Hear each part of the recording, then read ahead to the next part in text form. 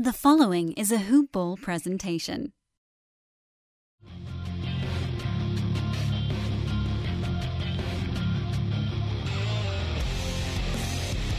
Welcome to the Fantasy NBA Today podcast. All right, good morning. For real this time. I'm not going to screw this up. I am going to screw this up. This is Fantasy NBA Today. It's live, Friday. I'm Dan Besbris. He's Aaron Bruski. The big dog is in the building, and the big dog saith, that's what I'm talking about. And, of course, you can see the delicious logo on your screen if you're watching this thing on YouTube Live. If you're listening later on, we'll tell you about it. This show, like all of our shows, is brought to you by Hawaiian Isles Kona Coffee Company. Brew, you got a box on the desk there? You usually have your prop with you. You know, no prop today? Too far away, man. I can't reach it, but I'm stocked up. There you go. So it's in the thermos. We're all good. What up, Glenn?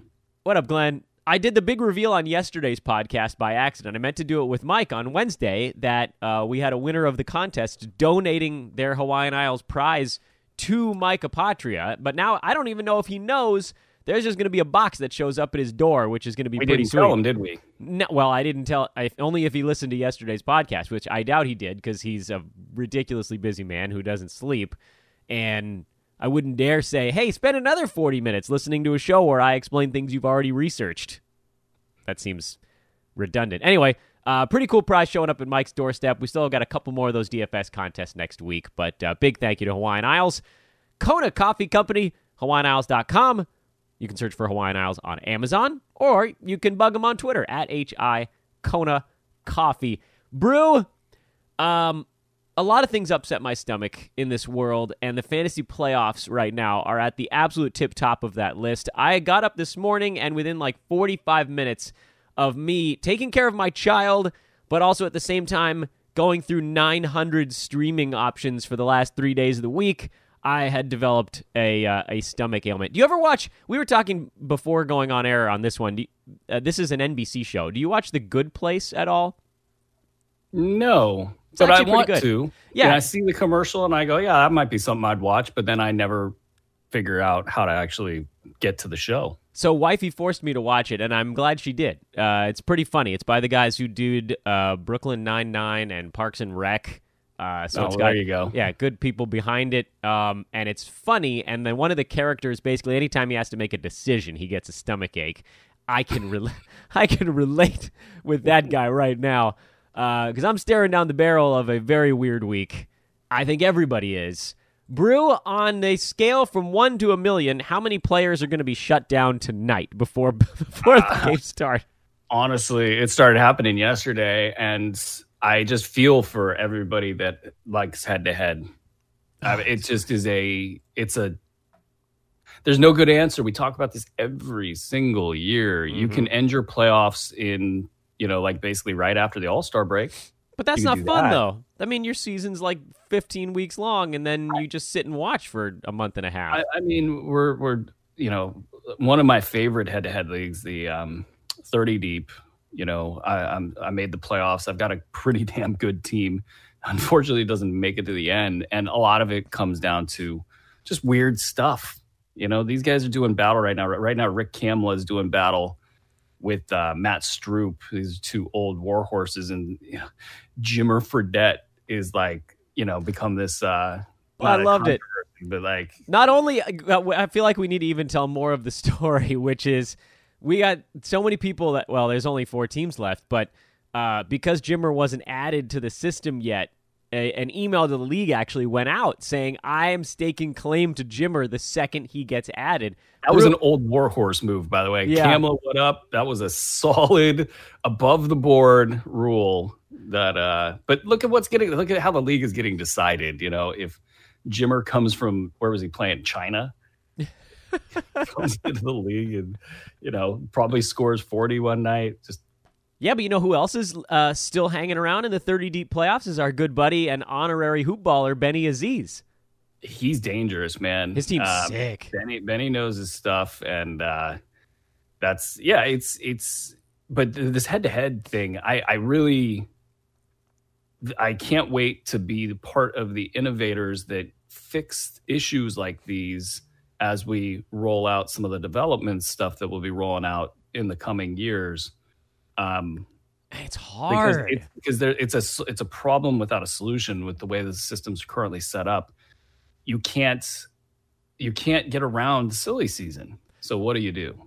You know? I don't know. I've heard of a few different suggestions, and all of them have their own new issues, like the idea of games capping the playoffs. Basically, we're like, look, you got 50 games to use however you choose, but then it's basically whoever's silly season loses the least impactful guys. Because then you're the only way for a team, and I'm going through this right now, and I know they say don't talk about your own fantasy team, but I'm going to do it anyway, where, you know, I was dealing with the Kevin Love thing and the Zach LaVine thing, and last week it was the Jimmy Butler rest day.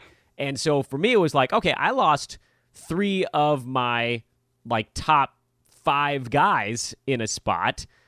A games cap actually would hurt me there, because my only hope of winning in that point is to really cleverly game out my long streaming to turn 4 moves in a week into 6 extra games, because unless my opponent loses 3 of his top 5 guys, I'm going to get my butt kicked. So that doesn't work. I have no idea what to do to solve this, because I don't want to end the season early. That's the only real solution that makes sense. And if I don't want to do that, then I'm left with no options. So then I just have a stomachache. That's my option. I completely understand why people love daily formats, and they love the idea of streaming because you're more just into it. You know, you got way more action. It favors the people that are better fantasy players that do the work. So I get that. I almost don't want to mess with that at all. But streaming has also, you know, if you play in a lot of leagues, I like the weekly leagues set up to the extent that it forces everybody to have that one decision point at one point in time on Monday where you kind of got to just weigh all the risks out and then go with what you think is best. That's one thing. Maybe you go weekly with the opportunity to sub in one guy. If a guy actually looked at that in the FBA, which is the toughest fantasy league out there, bar none. The best players in the world play in this league. How did it turn out? Because it seems like it's got some legs to it, where if your guy goes down on it. Yeah, it was proposed probably, I want to say 6 years ago, and we couldn't find a way to do it. And because that weekly, you get, this was Chris Dunn at the beginning of the year is like, okay, you're going to start him for week 1, and then he gets hurt. Okay, he's back. You can start him for week 2. Okay, he gets hurt. So you just got zeros for 2 straight weeks. Right, but if you could sub him out on a Tuesday or a Wednesday, throw in one bench guy, and you're like, okay, this is my one move of the week. If someone else gets hurt on a Thursday, you just sort of swallow it, I guess, right? Yeah, what it ended up being was the administrative burden was just not there. People didn't want that to be a part of it. But yeah, that could be a way to address it. But outside of the innovation in the league commissioner space just isn't there right now. I mean, I just watched ESPN roll out new game logs for their non-fantasy products that don't even show missed games. And they brutalized their product this last season. So, they're unusable. I've never been out of that. They've been struggling. I kind of like what Yahoo's doing out there. But there needs to be more innovation in order to fix some of these issues. Because what we're going to talk about when you guys are asking questions, it's like, okay, cool. I can tell you this right now, but guess what? You have no idea what's coming through the pipeline at 3 p.m. today. It ain't going to be good. It's going to be bad, and you just hope that it happens worse to your opponent than it does to you. So, you do your best, and there is something to be said at draft day for targeting good playoff schedules as well as targeting teams that aren't going to be subject to the whims of silly season. But really, come on, you don't know.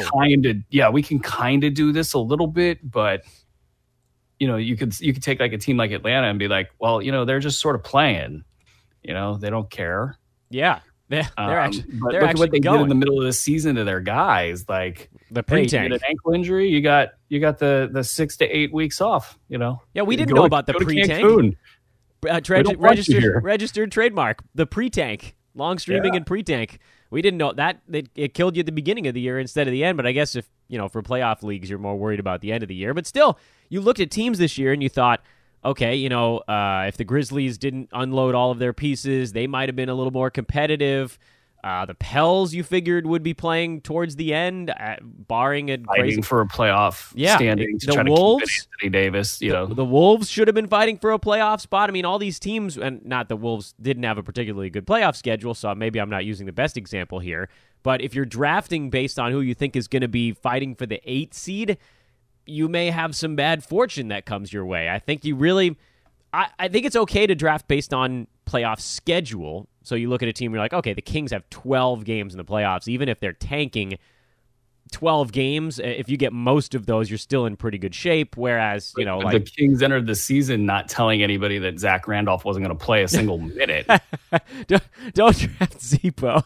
Well, it wasn't about drafting Zebo. It was just, are they going to duplicate one of the worst decisions that we've seen in a while? Are they going to? Are you over? Are you on my side now that it was one of the most brilliant tank jobs in recorded history? Honestly, I think Dave Yeager is a very good basketball coach. Like, just X's and O's, understanding the game. He's forgotten more than we'll ever know.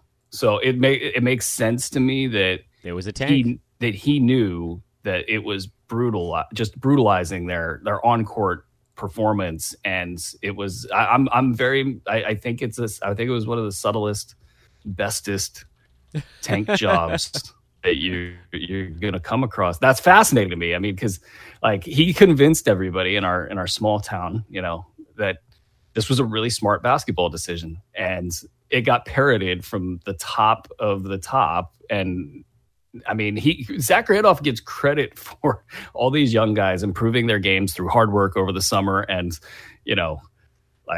all they did was just move him out, and the improvement came. Hey, before we get into your questions, Dan, though, and enough about the Kings.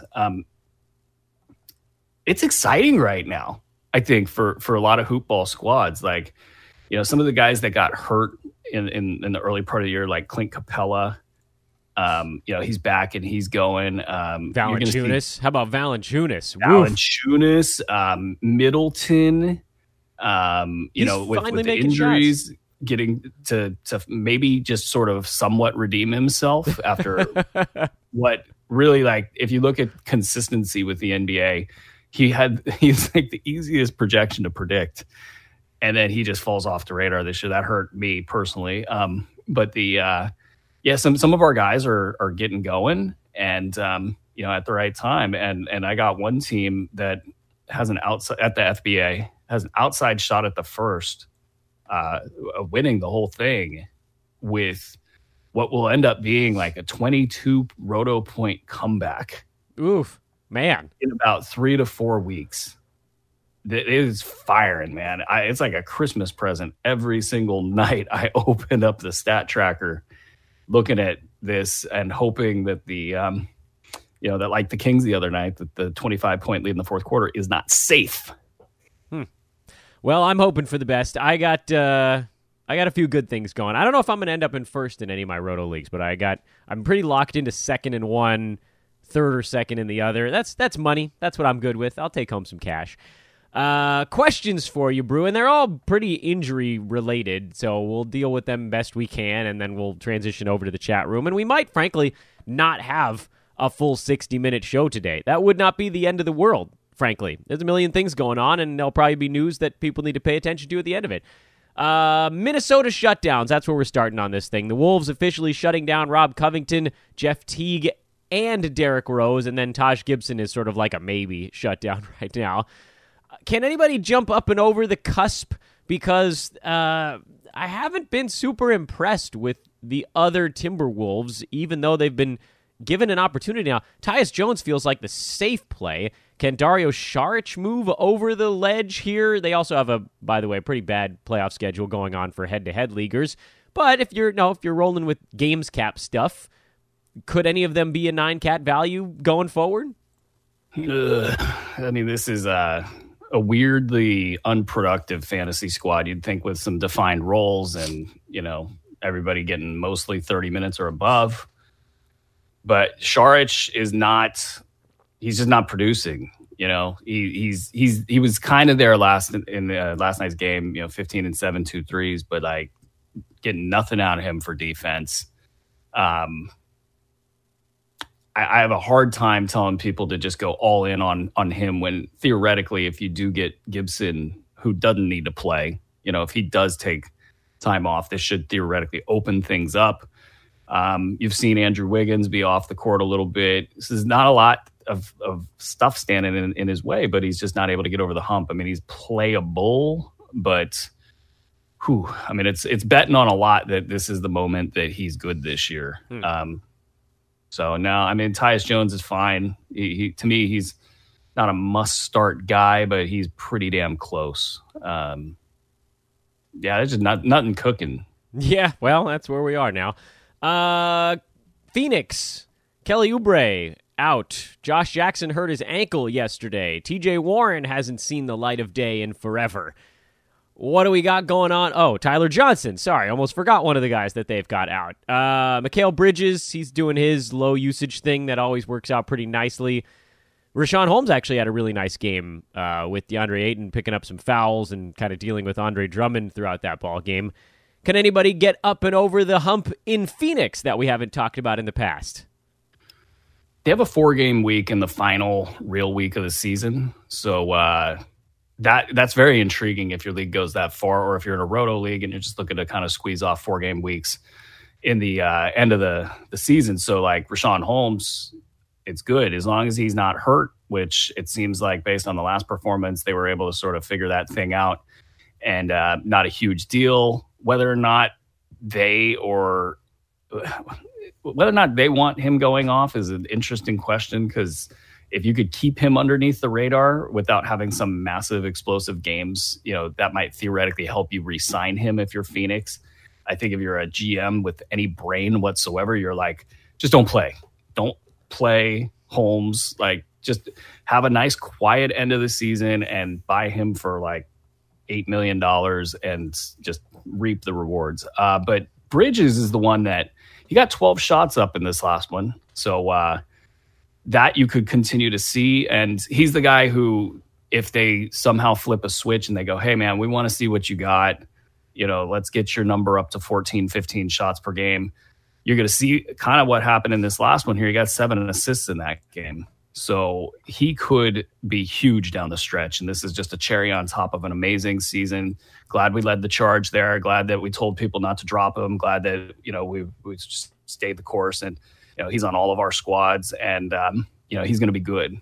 To me, a must-start player, unless you're category hunting, which is the big disclaimer on anything we're going to say here today. If his categories don't help you, you got to move on. Or maybe not move on, but, not have him in your lineup. So, he's going to be good. It's going to be fun for him, because I could see Booker getting an early rest. Ayton has pretty much run out of gas, so I think he could be a candidate for rest, which kind of works against the Holmes stand underneath the radar stuff, but also adds to the appeal of either adding, stashing, or just keeping an eye on Holmes and being ready to move on him as the season winds down. Shout out, by the way, to my guy Wayne Ellington in that game, who hit 6 3-pointers and has. I saw 13. That. Yeah, he's floating. What's his number, Dan? What are we looking at? I don't remember when he joined the Pistons. I do know that. Let's see. 6 and 7 in the last 2 is going to bump it up a little bit. And prior to that, it was 1 4 3 2 3, which is. So he's at 3.1. Is that what that comes out to? 7, let's see, 7 games, 8, 12, 13, 20, 26.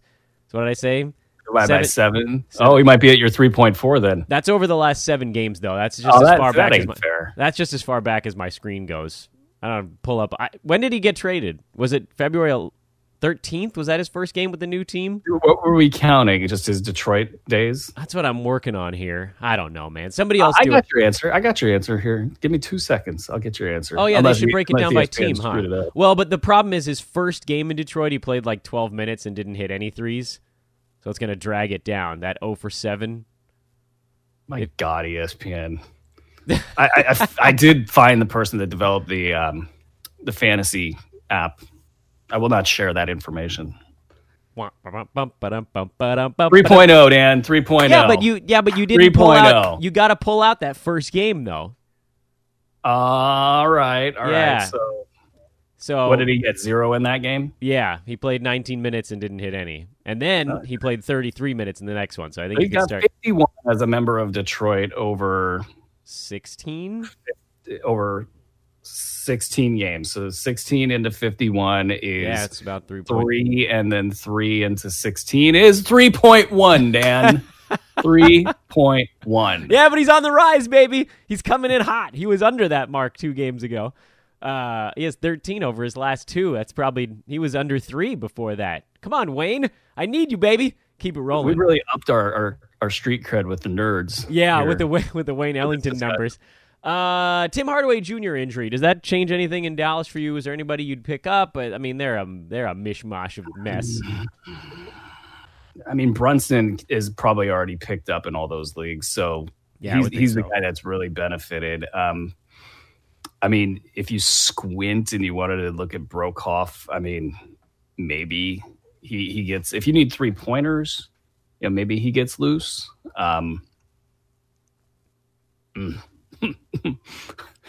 Maybe Trey Burke, possibly, All right. Well, we'll keep an eye on it.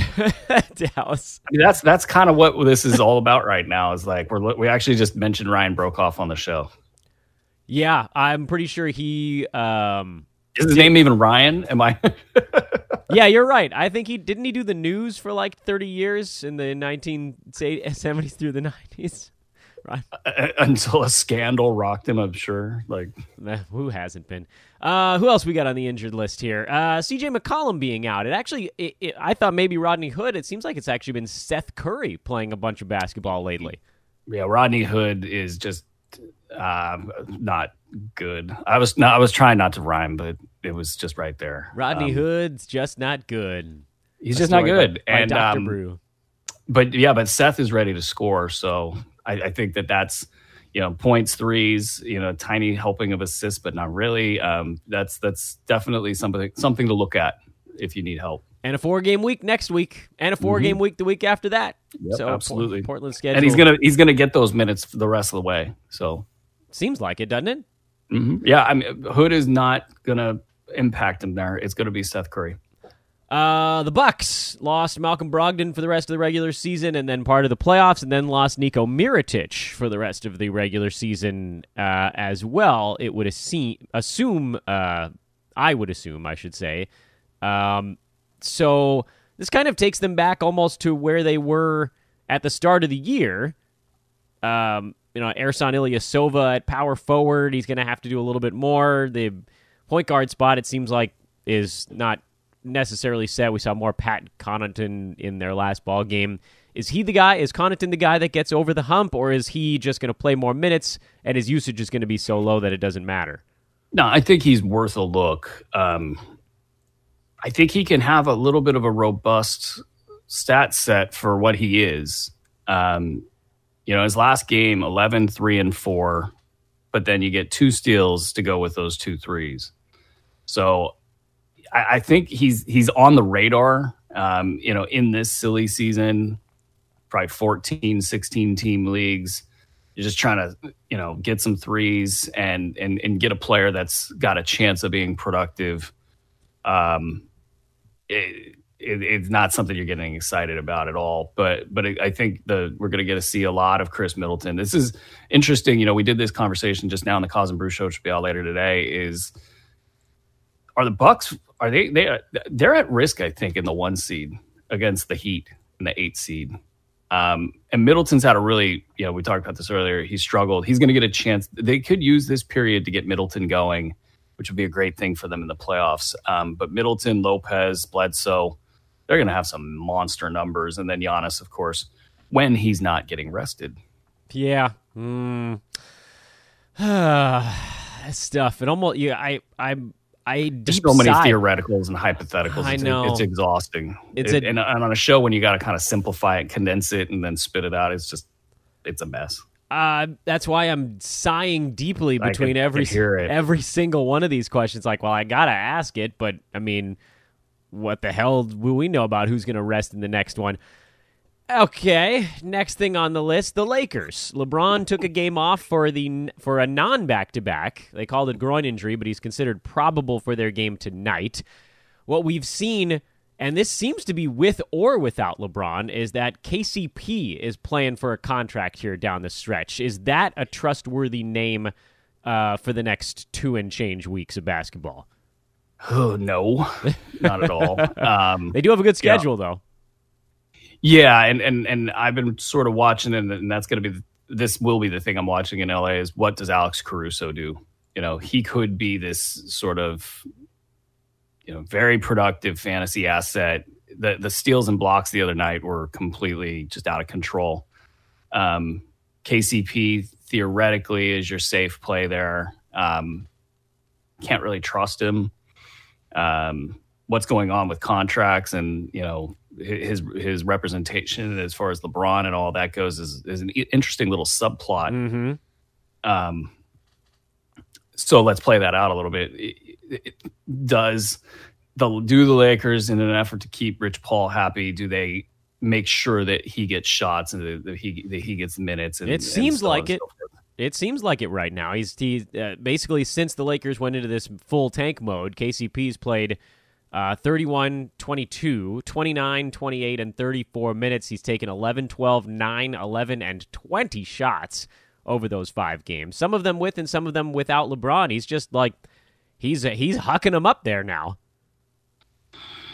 It's so funny how the NBA works like this. There's a lot of that stuff, shots, touches, minutes, what I've been guaranteed, what does management want, all that stuff. It's really kind of where the money gets made on this in the fantasy side. But I personally would rather have Caruso over KCP. I just want to see what he can do as a versatile fantasy producer. If you're looking to give a player 28 minutes per game that, as you're semi-tanking down the stretch, you might as well see what you have in Caruso. He might in some ways be better than KCP. I think the Lakers have a lot to gain by getting him out there on the floor. And then he has been a bit of a stat magnet. So I personally would rather own Caruso. I made a big play on in the FBA league to get him. I would not have made the same big play to get KCP. So I'll go Caruso over KCP. All right, fair enough. Avery Bradley out for at least a week. Mike Conley resting in half of back-to-backs. It feels like it's DeLon's time to shine finally, no? Yeah, no, absolutely. All right, there's an easier one. Yeah, he's been fairly good. We know what we're getting out of him. He hasn't really been cut loose yet, so there's some upside that we haven't realized yet. So, yeah, I think he's absolutely on the radar. Schedule's not great, but, at this time of year, you're just sort of looking for players that have upside, that have the potential to, have the offense sort of hover around them a little bit. That said, though, they don't really it doesn't look like they're ready to turn the team over to him just yet. No. So they got to kind of cap that upside talk a little bit. Still trying to win games. I respect that. Yeah, so do Lakers fans trying for a higher pick, like yours truly. The last thing on my list was Trevor Ariza, now out for the Washington Wizards. That feels like it's got to be the death blow for them, right? Like they're finally going to say, okay, we're not going to make it. Have they finally given up? They have to have given up now, right? They might even be statistically out of it. I haven't run the numbers yet. But you got Scott Brooks there. So, I mean, it does feel that way, though, that this was the turning point that we're talking about. I think we've been covering this turning point the last 2 weeks in the Daily Dish. I do write another one up tonight. Getting kicked out of the playoffs and making that writing on the wall could make it really tough to push Bradley Beal, Trevor Ariza, et cetera, through injury or just, through the end of a grind of a season. So this is why you didn't drop Thomas Bryant. Top 40, or pardon me, top 50. We'll round up. Top 50 player since the beginning of December. Is he going to be turned loose because yesterday he got a ton of time against Nikola Jokic. They've got Miami coming up. They're a relatively big team. Or was this more matchup stuff? And we can continue to expect kind of the 15 some nights, 35 some nights, 20 some nights, where it evens out nicely. But if he goes big every night, he could be a monster. Well, I mean, let's look at this. He's been a top 59 cat guy since the beginning of December. Since if you measure from December 1st to today. So this has been, while it's been crappy for him. So if he does get this opportunity, I mean, you're looking at a possible top 30, top 20 type of a run here. I mean, that's outstanding. Good schedule, I believe, off the top of my head. For some reason, I'm not remembering their schedule off the top of my head. They had a good one. Let me see if it continues. Yeah, I think they might be in the middle of the good schedule right now. Oh, no, it's still good. You're right. Yeah, they were a 4-4-4. I couldn't remember what next week was, but it's another 4 spot for him. This is sometimes you got to go with the numbers. Like if somebody is that good in that small amount of a time, just because it's somewhat inconsistent, just because, it sucks to look at the box score and see a bad night, 16 minutes and, some like 2 money counting stats. But this is the beauty of his fantasy game is he shoots the free throw pretty well. And he almost always gets you 2 money counters, no matter what. And usually 3. Yeah, he's actually at 82% at the free throw line, so even better than kind of well. He's been very good. Here's another thing about him. He just doesn't look good on the court. Like, he's not a defender at all. No, not even. But that fits with Washington. Like, he wouldn't play on most teams at all. But, no, I mean, look, this is kind of like he has gotten sold short. There was people calling you stupid for holding him out there. I mean, it's okay to disagree, but like you're stupid for holding on to a top 50 asset. I don't know what that's all about. So yeah, it's going to be fun for him. And then, Troy Brown, I think you'd like to, he didn't get a money counter in this last game, but he's somebody to take a look at. It just all comes back to Scott Brooks though. Like he comes from this old school, don't quit until the last, until the 83rd game, even though you're not playing an 83rd game. Yeah, and Jabari Parker obviously is just going to go nuts for the next couple of games, right? Same thing with Bobby Portis. I mean, the two of them will alternate big lines. There's not going to be a lot of consistency in whether or not you get steals or blocks out of the guys. But yeah, both of those guys are going to have fun. Trevor Ariza could come back and have fun. It's whoever's going to play is going to have fun. There's going to be no pressure on them, and it's just going to they're just going to run it out there. And I think it's going to be a great fantasy team, the Wizards. Let's talk questions. We got a few. We got a handful here. We're going to speed our way through them. Jerry, we see your post in the chat room, man. We're not at the chat room yet. If this is your first one of these, that's cool, and we welcome you, but that's not how it goes. We do our big topics first, then we get to the chat room. Did Jerry want the show to be all about Jerry? No, he just was upset that Caruso had a dud in his last ballgame, I'm playing Jerry. Which is true, though. Caruso did have kind of a clunker in his last one. Yeah. He absolutely did. And, I'm good with that. I don't think, like, when I see Caruso, I go, yeah, that's like the last 8 games, Think like Patty Mills, I'd want to say, like, 2 years ago, he had 2 straight years of the last couple games of the season just going nuts. Like, he, to me, profiles as the perfect garbage time Lakers player. Let's see. Frank, me and DeKangs Don't Talk No More was asking about guys on shutdown teams. Hopefully we covered the ones that you were referring to. If not, feel free to throw a question at the end of the chat. We'll get into that. VP, would you guys drop a guy like Jeremy Lamb who's only playing once in that last... Well, let's see. Let me look at the streaming schedule to make sure that I'm getting these numbers right. Charlotte has... yes, I see what you're talking about. So Charlotte only has 1 game over the first 4 days of next week, and then they go 2 more towards the end of the week. So it's a backloaded 3-game week. So now I'll pivot back to the question here, and I think it'll make more sense. Would you drop him for somebody that's playing either twice or even 3 times those first 3 games of the week? My answer to that, VP, is it comes down to the numbers.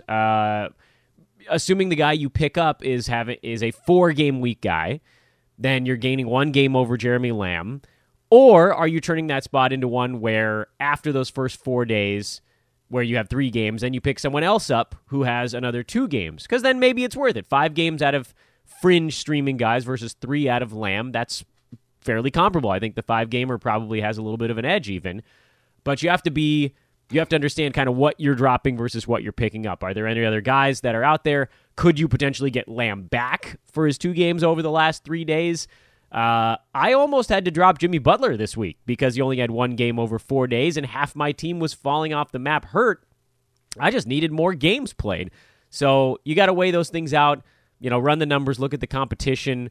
Lamb has been great lately, shot the ball poorly last night, but his role is colossal right now. So I would say certainly be careful with that. Brew, I'm going to come over to you for a non-streaming question. Will Barton, DeAndre Ayton in next week? We're looking ahead here, I think. Let me make sure I'm getting this right. Glitched out right after you said Will Barton. DeAndre Ayton is the other choice for next week. Assuming they're both healthy, which one do you think you'd be starting next week? Just real quick, I believe Denver has 4 games. Correct. Is that right? Yeah. I'm probably still going with Ayton. It's still a very crowded situation in Denver. Ayton, for all of the kind of slowing down, and he's even admitted, he says, look, I'm beat. This is, he's pretty talkative actually for a rookie in a small market. But no, Ayton has this potential to, he's a top 30, 40 guy. So he has potential to really rock. And Barton, it's not going to take much for him to fall off. He has been playing better, so that's nice. And you would expect that to continue as they gear up for the playoffs. But no, give me Ayton in that case. So let's see. What do we got here? Should I drop Josh Okogie to get 2 games out of Bruno Caboclo? Interesting. Look, the Caboclo has gotten... he's made a little bit more noise recently. If you're using him, you're going for basically money counting stats. Yeah, I would go, and it's funny, I forgot who the first guy is. Okogie. Okogie's, he's been on my radar because I do need money counting stats in this big money league, and he's sort of disappointed in that area. I have no problem going Caboclo over Okogie. All right, fair enough. How do you guys see the D'Lo, Dinwiddie, LeVert thing shaking out on more of a dynasty approach? So we got a nice long-term question from our buddy Connor Sullivan. That's it's nice to not think streaming for a couple of seconds just to take some of my stomach pain away. What do you think about these guys going forward, Brew? Are they all going to stay with the Nets? Can they really create room for all 3 of those guys long term? I hope not. I mean, that's going to be bad for all of them involved. Right now, Karis LeVert is just not there. The pretty bad injury and, trying to come back on the fly when the team is, when you make D'Angelo Russell an all-star, that's, you're just sort of emboldening him to do what he does. And so as a restricted free agent, what is the deal that he's going to get offered? I really just, I've been seeing people talk about max money for him. Like, okay. They were hiding him on defense. I believe he was covering Corey Brewer against the Kings at one point. So there's a lot, the market's going to determine this. So if D'Angelo Russell gets signed to a new team, that's probably best case scenario for his value, because that means they want him and he's got, a role carved out for him. If he gets matched by Brooklyn, that's not going to be good for him. Like, there's a legitimate argument to be made that Spencer Dinwiddie is a better fit for that squad. With LeVert also in the mix, I think that if LeVert's injury, just sort of it kind of goes along a normal course of a serious injury, but it doesn't impact him long term, he'll be the better player. So he'll end up pushing, the ball out of Russell's hands, and at any rate, they're all going to have to share it. So if they all stay in Brooklyn, I would call Russell probably a top 60 guy in 8 cat leagues if all 3 stay healthy for a year. Dinwiddie's obviously going to be lower than that. He's going to be probably a top 100 guy, and then LeVert could probably edge his way up to the top 60 as well in 8 cat formats. And 9 cat formats, you got to kind of ding Russell by about 20, 30 ranks. And then you got to look at LeVert possibly getting dinged a couple, probably 10, 20 ranks. And then Dinwiddie stays somewhat similar. So that's if they stay, but you're hoping if you're a D'Angelo Russell backer that he does get a big offer from somebody and then they go let him play point guard. And then the sweet shooting stat set that he's capable of, because he can make a floater. This is the big thing. He can get to the rim and make a floater. He's a great 3-point shooter, so he could shoot the current 43%. Problem is right now in this situation is he's fluctuating too much. He could go 9 of 25 on any given night. And if he ever loses a step, and can't get to the floater, then he could be a 40% shooter. That wouldn't look so great. The next question here from Al says, are there any players you feel dropped in value this year but could be in line for a nice bump next year? So basically the post-hype guys. Have you started to think about that yet, Brew? I have. I'm trying to wake my brain up and see, if anybody sort of fits that criteria here. I'll admit, I haven't done a ton of digging on that. I'm generally I look for guys that were drafted pretty high and then wildly underperformed, and gauge whether or not I think that's a one-time blip or a more permanent change. Like an Oladipo, who even before his injury, his free throw percent was way down. His field goal percent was way down. Is he a guy that gets drafted around later next year and then jumps back up again? He's a weird sort of case study because he's now shown that he can have good years and bad years. And a lot of it comes down to fit with him. So this year they stocked up their team a little bit. Tyreek Evans came on board. There's too many players, and I think he kind of tightened up and tried to do maybe a little bit too much. But at the same time, that's kind of what he was supposed to be there for. So that's worked against him in every respect. The injury has been a disaster for anybody that's drafted Victor Oladipo. I know I had him in a couple places. It's not been pretty. Post hype. Okay, I got a game for you now. We'll play the post hype game. This is very much a lightning round type deal, so we can more than adjust our thoughts later on. But just initial inclinations are: do these guys bounce back next year? We already did Oladipo. Next one on the list is Chris Middleton. Does he bounce back next year? I'm not sure where he'll be. Yeah, I guess that's a good point. Okay, next one on the list is Draymond Green. I guess you could say not sure where he'd be. No, you worry about his athleticism. Yeah, I agree with that one. A lot of his value in defensive categories. And yeah, he could end up actually being a whack fantasy all-star if he's not careful. Kevin Love, does he stay more healthy? It'd be tough to be less healthy than this season, but can he be closer to a third or fourth round guy next year? I don't know if I can bring myself to draft that guy. I don't blame you. Jamal Murray. Oh yeah, he's a post hype. Aaron Gordon, who's been a disappointment multiple years in a row. I think he might just be this guy. Yeah, until somebody tells him he's not a point guard or a guard, it's never going to be good. Excuse me, I had to cough.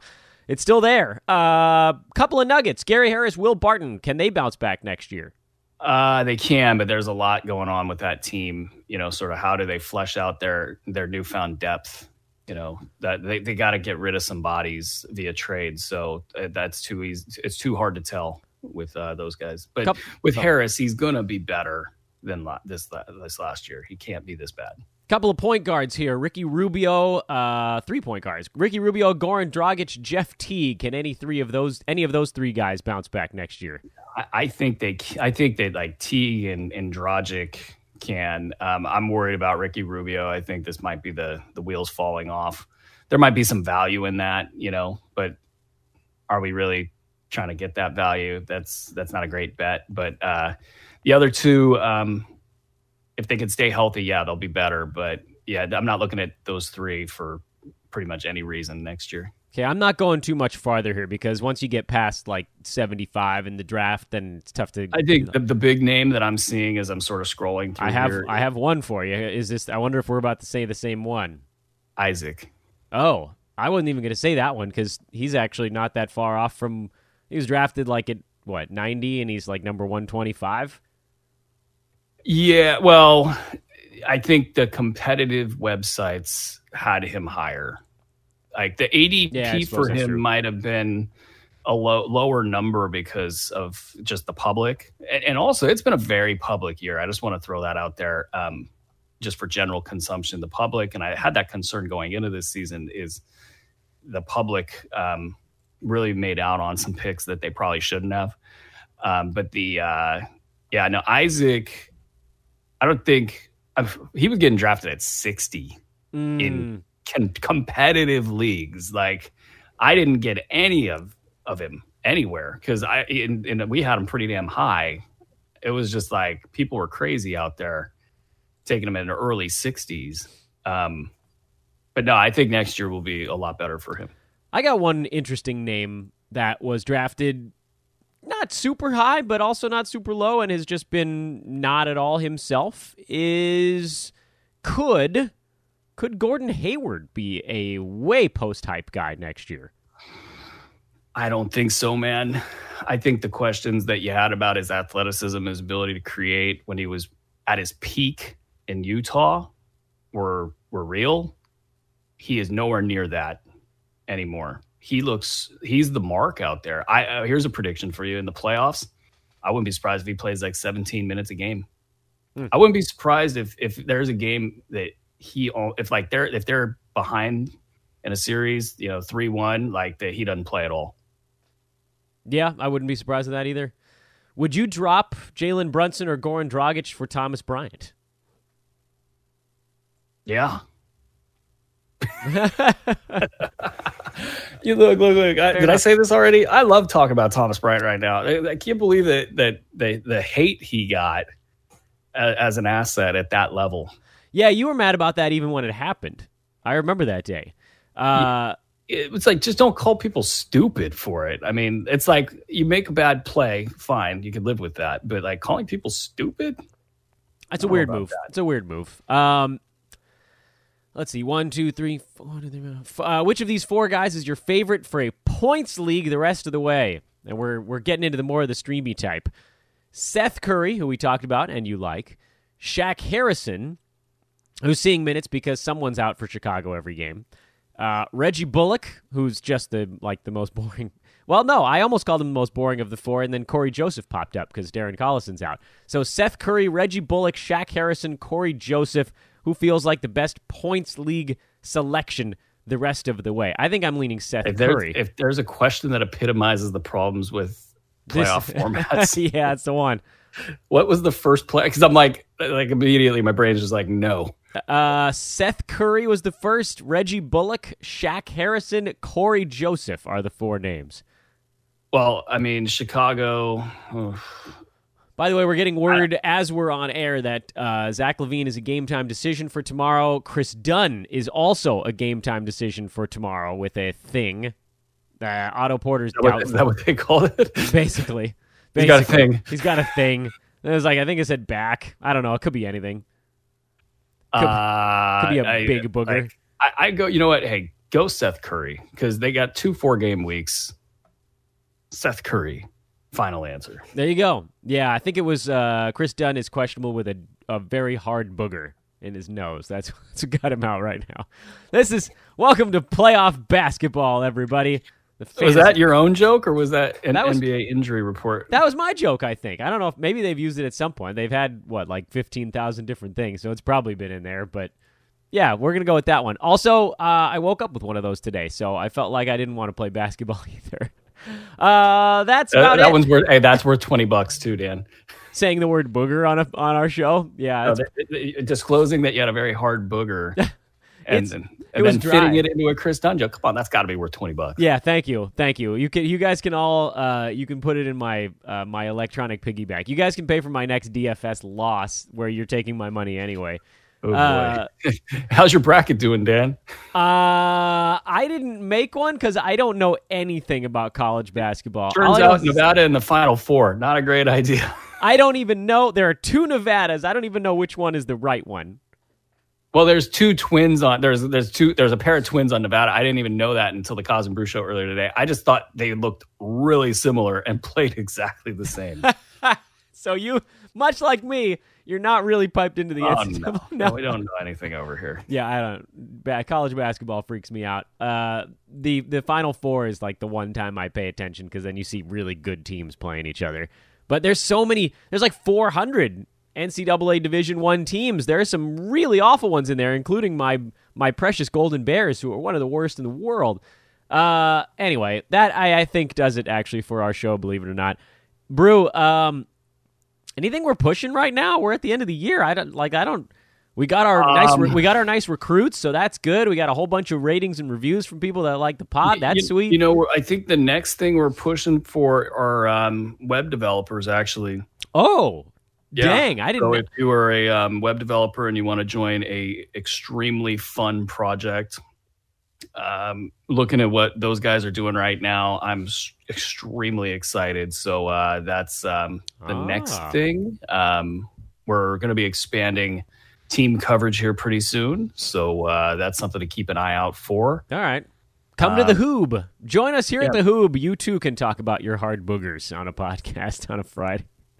Is that the pitch we're going with? Yep, that's the one I'm rolling with today. We'll see how it goes. If it doesn't work, I'll try a different ailment. Stomach, nose, I got them all, baby. I am a frail individual. Brew, good luck this weekend. I hope you feel better than I do right now. I feel great, but that is the sign-off of the year. I hope you keep that one. Thank you.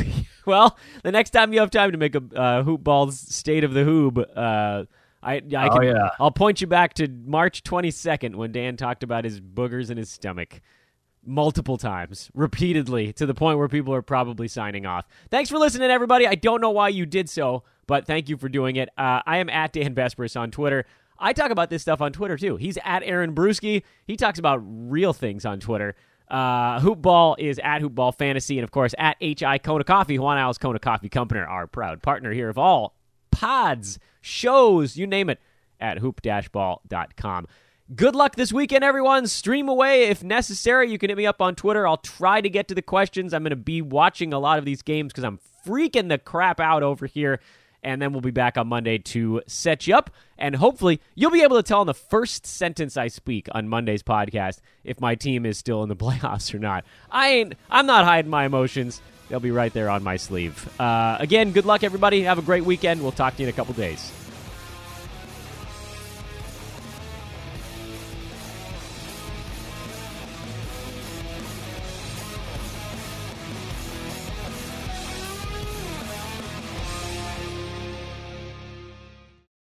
This has been a Hoop Ball presentation.